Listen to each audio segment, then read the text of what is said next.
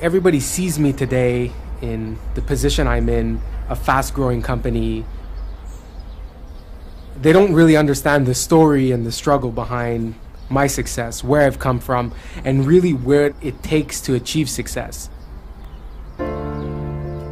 My story starts, like many others around this world, it starts, unfortunately, growing up in poor situation.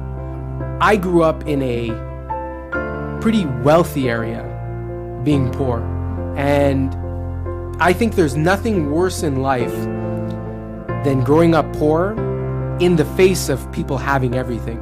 It makes you really realize what you don't have. When you grow up in an area where nobody has anything, you're kind of all on a level playing field. But when you grow up in a wealthy area where everybody seems to have so much more than you, you know that you don't have as much as them. You know your parents don't have as much money. I realized what I don't have. I realized what I wanted. And I made sure from a very young age that I would succeed at every goal I've ever dreamt of.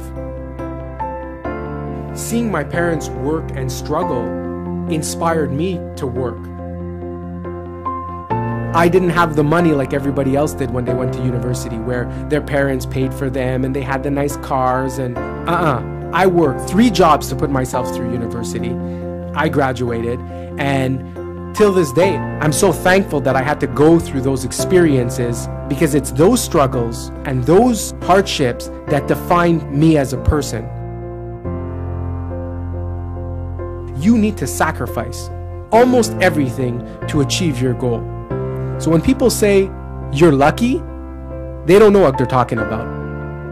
And people that say that will never achieve their goal, because luck has nothing to do with it. Because if I was that lucky, I wouldn't have fallen on my face so many times. I wouldn't have failed so many times. I wouldn't have had so many sleepless nights. Perseverance is the key to success. And then when you succeed, people are going to try to justify to you in a very simple way why you've succeeded. I know what I'm capable of, I know what I'm going to do, and I know where I want to be, and nothing is going to stop me. I look at myself and I say, well, what else do I want to achieve? And the answer is still the same from when I was a kid. I want to achieve greatness. In many people's eyes, I've achieved success.